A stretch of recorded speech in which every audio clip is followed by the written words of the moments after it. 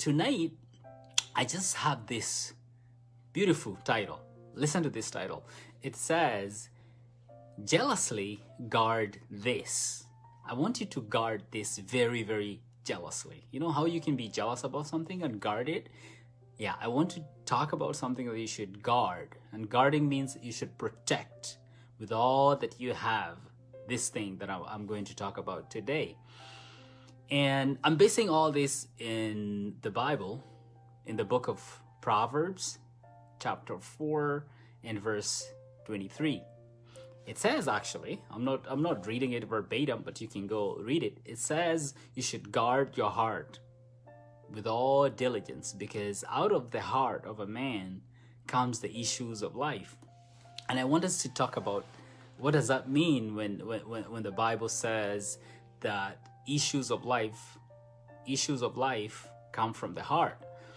So it follows that God has put the issues of life in a man's heart. And when you talk about I'm talking about a man and a woman, all people, like humanity. Let's use the word humanity because people understand. The issues of life, the things concerning life itself, come from you, within you. So that means when you're born, the first day you cry and you come out of your mother's womb, everything concerning your life is within that package. Yes, you have to go through the motions. You have to go through school. You have to go through whatever, life. But the issues of life, the issues concerning your life and my life are within you, because that's what the Bible has taught us, that the issues of life are inside of you. But most of us have been going from outside to gain, to try and find out who we are. But that's wrong. Who we are is already inside of you, because the Bible is telling us here, the heart has the issues of life. So this is the wisdom of the Word of God. This is not wisdom from school. This is not wisdom you can learn from anywhere else. But this wisdom we get from the Bible. The Bible has told us that guard your heart diligently, because out of your heart comes the issues of life. So what does that mean? It means everything concerning your life, everything concerning your soul and your life on this earth is inside of your inner man. So God has put, that's why you hear people say, you have a star. When everyone is born, we have a star. What does that mean? It's already predetermined what you will be. Do you believe that, or do you have a different opinion? But I'm going to prove you here through the Word of God that our lives are predetermined. There is something we call predestination. Predestination is God has already determined who you're going to be and the length of days that you're going to live. Your life is predetermined, or there is a will of God over your life. But I want to shock you a little bit here. Who you were born to be is usually not who you were raised to be. And that's kind of like, I'm letting it sink in a little bit. Whom you were born to be is not necessarily whom you were raised to be. Whom you were born to be is God's destiny. But whom you were raised to be, because of the environment, because of the upbringing, because of the people around you, your friends, your teachers, your parents, because of interacting with life itself. And we know time and chance happens to everybody. Because of this, whether you're a Christian or you're not, whether you're born again or not, time and chance happens to everybody. And this makes us to be raised a little bit differently. So who we are today is most probably who we were raised to be. But God had a destiny. There is something you were born to do. And that's what I want to talk about today.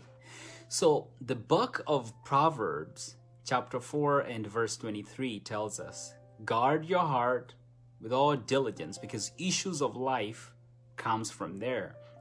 That means every program that God wanted you to have is in your heart.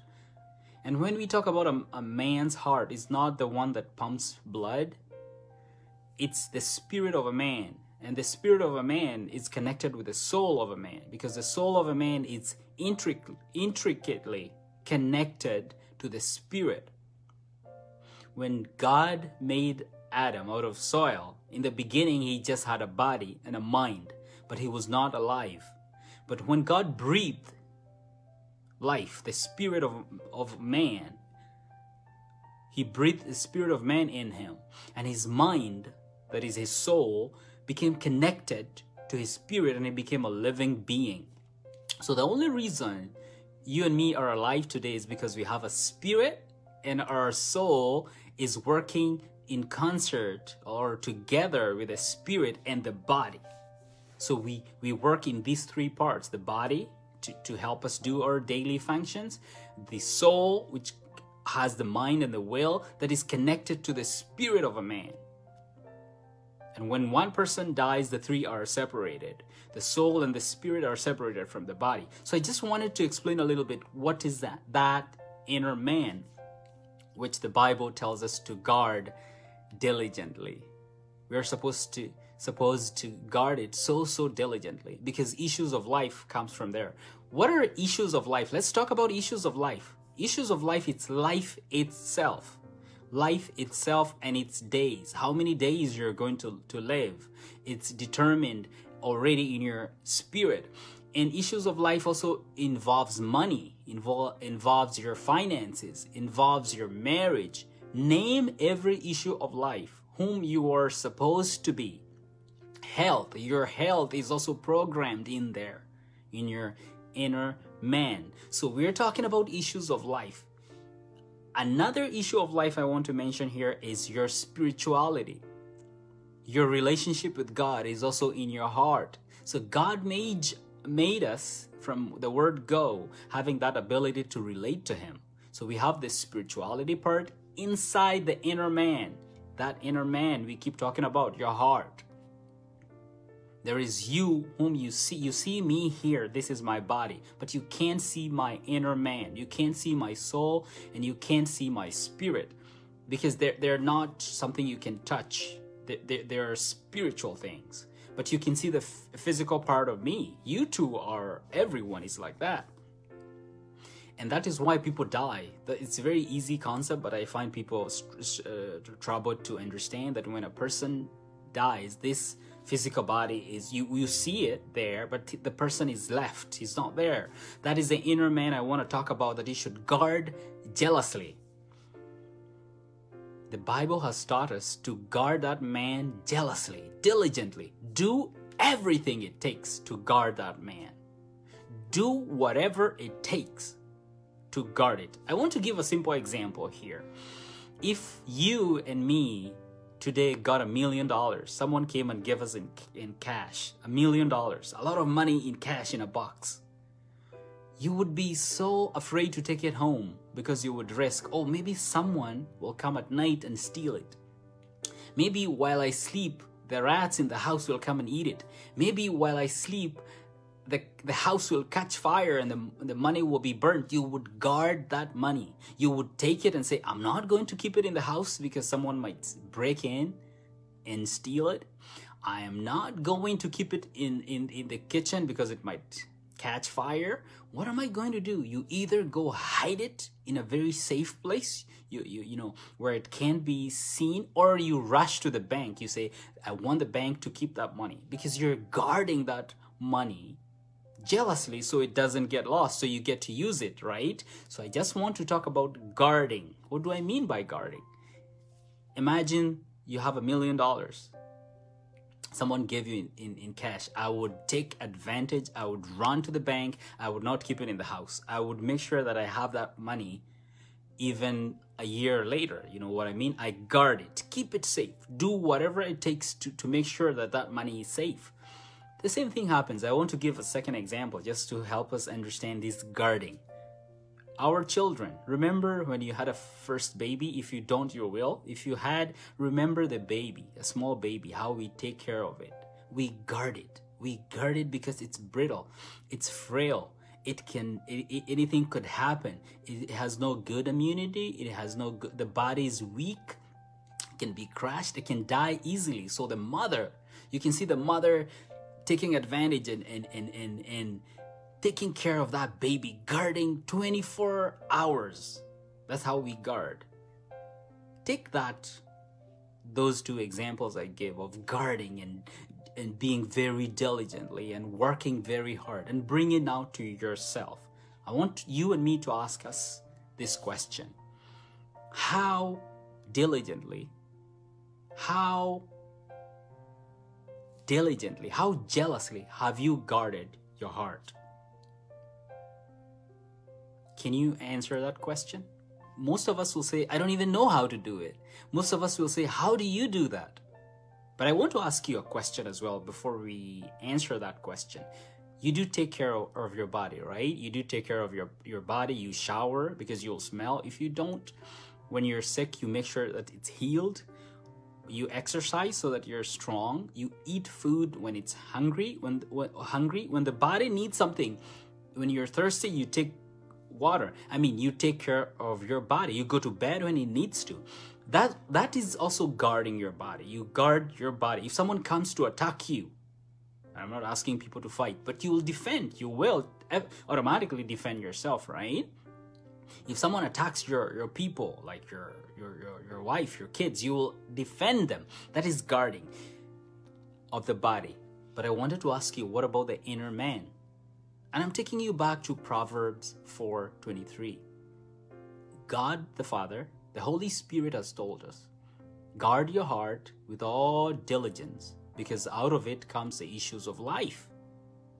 If the whole life, God has put the whole life in your heart, all the pertaining life, everything, it's in that heart. What have you done to guard it diligently, jealously, with all your heart, with all your mind, with everything you have?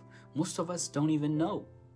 But I wanted to tell you that life itself, health, your finances are in your heart. And Satan knows this. That's why he has blinded us so that most of us don't take care of the heart. We take care of the body. Guard your heart. And I want you to go and read Proverbs 4, from 4 to 23 and go all the way down. Then you will understand, because the Holy Spirit did not leave us without an idea what it is to guard ourselves from and how to. He mentioned immediately there, your mouth. Your mouth, what comes out of your mouth after, I think that's Proverbs 4, maybe 24, 25, 26 there. He talks about taking care of what you say with your mouth. Then he talks about your eyes, taking care of what you see with your mouth. Then he talks about your feet, taking care of where you go with your feet. That is in Proverbs. So I'm not manufacturing this one. At least those three are mentioned. So we have to, when you talk about guarding the heart, we have to talk about, if your inner man is within you, then what are the doors? How do things get in your heart? Because things get in your heart, in your spirit, in your heart, your spirit, and your soul. There are several gateways. First is your mind is the one that feeds. Your soul is the one that feeds your spirit. And your soul is connected to the brain, and the brain is connected to the 5 senses, physical senses. So through the 5 physical senses, things get into our brain, and then our brain it's connected to our soul, and our soul feeds the spirit. That's how things get in.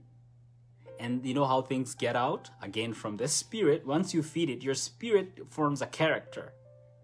Who is real you? You can fake it here, but your spirit is a real you. Once you feed your soul with something, it forms a character. And then from the heart, things come out. Back out from the heart to the brain, and the brain makes desires and acts outside. It's an in and out.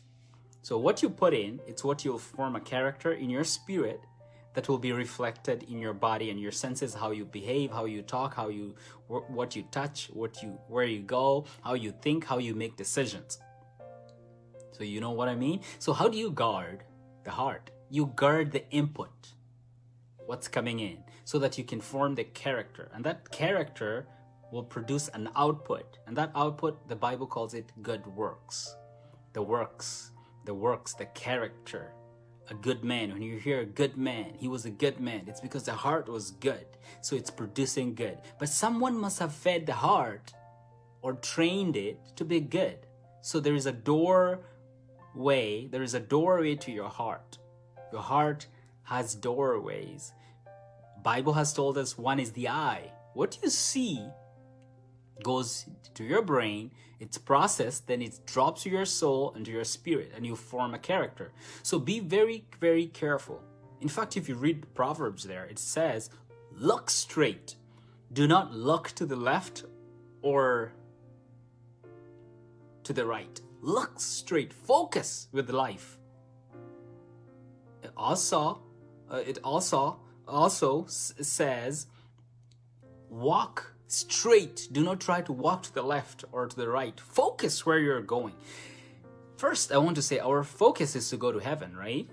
So we're focused to go to heaven, and we're focused in line with that to please God. So that's our focus. The Bible, in that book of Proverbs, it says, look straight. Do not try to look to the left or to the right. Look straight. Focus on heaven and pleasing God. Also, walk towards that goal. Walk towards heaven. Walk straight. Do not try to go to the left or to the right. In the mouth, speak what you're focused on. Stop speaking something that you're not focused on. Stop hearing any voice that's telling you otherwise. The voices should always be telling us focus to heaven, going to the Father, and pleasing Jesus Christ. Remember, the world has a lot of distractions. They'll be pulling us aside. You know what I mean? They'll be asking us to focus on other things. So the devil is going to bring a lot of distraction and temptations to make us focus away our eyes from heaven and pleasing God to something else. There is a lot of noise in the world right now, making us focus away, making us to veer, to move away from the straight, focused path in accordance to Proverbs 4:23 all the way down. Walk straight. Do not try to look aside. Be a soldier who is focused. So we are being asked here to guard the heart by focusing diligently, fixing our heart to Jesus and heaven, and looking intently and avoiding the temptation of looking away. Remember, Satan and his cohorts in the world is trying to distract us to look aside. It's trying to distract us to walk aside. And that's, if you walk aside, you're feeding your heart. So you're actually guarding the five senses against inputs that goes to the heart.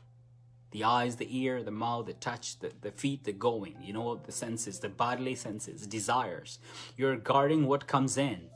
I want to give an example here. For example, if all you do with your eyes is go to TikTok and keep watching videos, people dancing, and go online and watch all types of movies, and it's all about movies, even the X-rated ones, and all you do is that. What do you think you're feeding your heart with? More of the world. There is no way you can focus on the Father and in heaven and pleasing God if all you do is feed your heart with the world through the eyes. Let's say all you listen to is gossip. And politics, and I do listen to news because I need to know what's going on, but it's just gossip and negative things. All you feed your heart with is negative stuff, gossip about others. It's just useless things, cursings and negative words. What do you think is getting into your heart? All that negativity. Is that guarding your heart diligently? No, it's not. If all you do is touch things that you're not supposed to touch, it's go with your feet to places where you're not supposed to go. And places where you should not go. Places where Jesus would not be found. That's where you go. You're again feeding your inner man with the wrong thing. You're not guarding it. So guard your heart by senses. Do not allow something that is not focusing you to heaven and pleasing God enter your heart.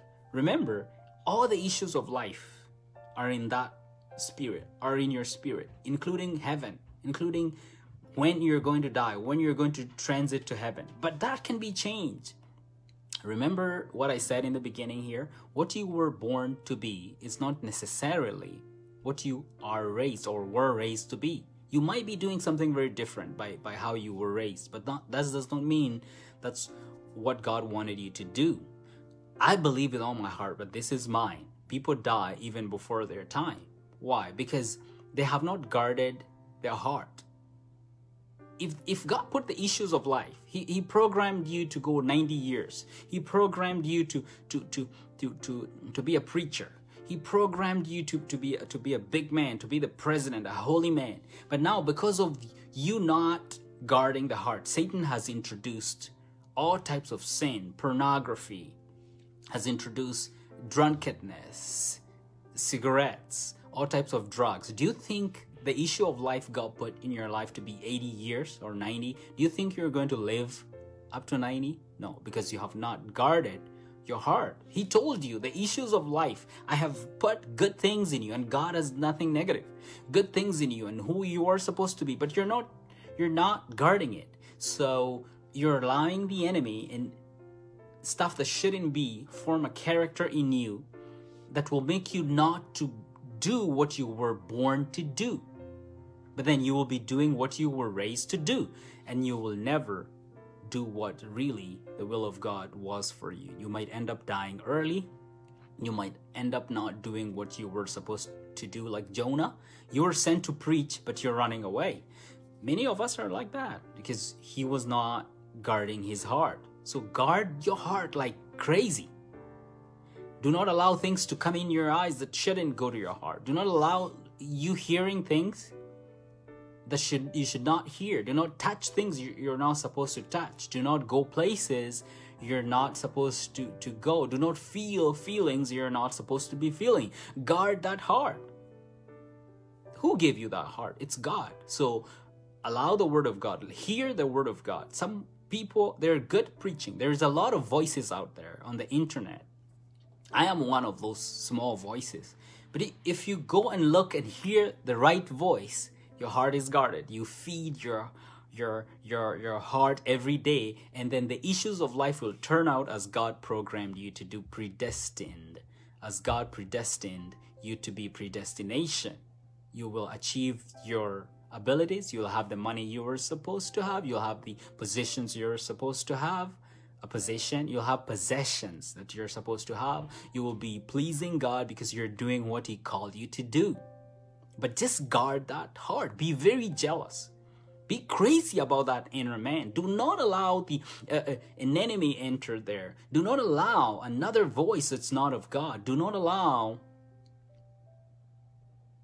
things that shouldn't be. I would say, in conclusion, I want to be concluding, that I think most of us here have not been taking care of our inner man. We have not guarded that inner man the way we have been told to do according to Proverbs 4:23. Be very jealous. In fact, you should die.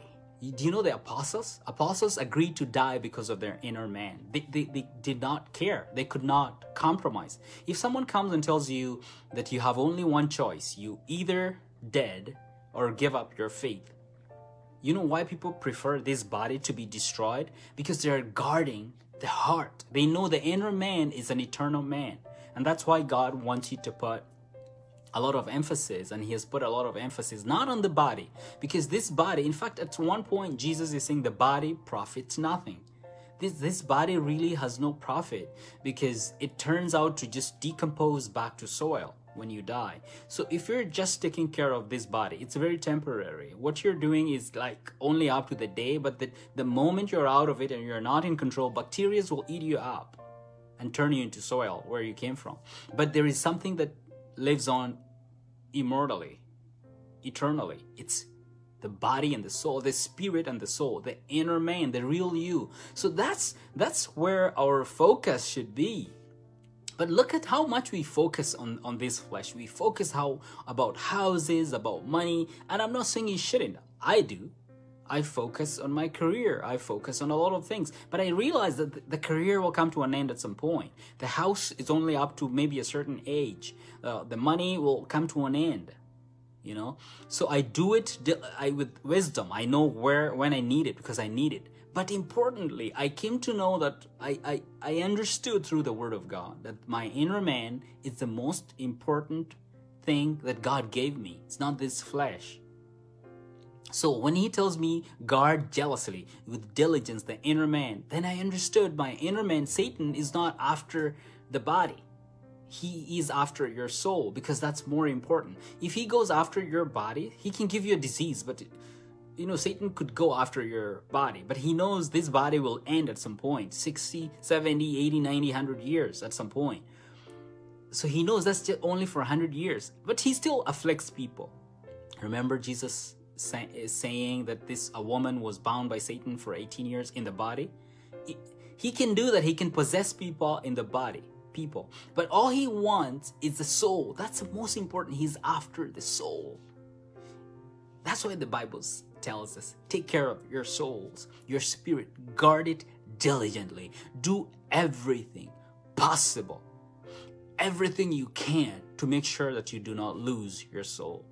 How? Close the doors. I told you the body, the spirit has doors. And it's the door through the soul, through the mind, and through it's a portal to your soul. The portal to your spirit, inner man, to your heart is your soul, and your soul, the door to your soul is your mind, and the mind, the door to your mind is your senses. So it's the very life we live. It's seeing. Do not see things that you should not see, because it'll go into your heart and you will lose your soul, which is most important. It's eternal. Take care of your soul. Jesus came to die, not necessarily for our bodies. Yes, he heals us. He raised Lazarus, but Lazarus died as well. He healed Mary Magdalene, but she still died as well, to show us that that's not the end, you know. That's not the means to an end, you know. He wanted to save our souls eternally. Take care of your soul. Come to Jesus if you do not know him. Establish a relationship. Be born again. Look for a local pastor, and he'll pray for you, and join a fellowship of believers. I always tell people that's the most important thing you will ever do on this life, and be baptized in the name of Jesus, in the name of the Father, Son, and the Holy Ghost. Be born again. Be changed man. And what we talk about being born again. Being born again is because you were dead in the spirit, the inner man. If you don't know what I'm talking about or what it means your man, you just take care of your body and your and physical life, but your man is just dead. God comes in when you hear a word like I am preaching. You understand, you accept Jesus, he raises that man back up, and then that's the start of your salvation journey. Then you guard jealously. If you fail, you rise up again. If you sin, you repent. You keep at it. That is why Apostle Paul says, work out your salvation with fear and trembling. That is guarding diligently our souls and our heart against the devil and the world. We are in this world, but we're not on this world. That means we have a body, but importantly, the spirit is the most important, the heart of man. Guard it like never before. You can't afford to lose it. But Jesus is there to give you grace. It's by grace, accepting him. Then from there, the Holy Spirit is going to help you guard. You don't do this on your own. I may have preached, someone will say, oh no, I need to do something. Now I want to come to the easy part. All you need is to start the journey, accepting Jesus as a Lord and Savior. If you're backslidden, you need to repent and rededicate yourself to the Lord. From there, you need the Holy Spirit to take you through this journey and to help you to guard your heart. He will be telling you, don't do this, you should not be seeing this, and be obedient when he tells you that. That's what we call guarding. Thank you so much for tuning in. I am done here with today's lessons. It's my first time to go live on Facebook and YouTube at the same time. I can't wait to see how it came through. God bless you, and I'll see you next time. Have a great day or a great evening. God bless you. Amen.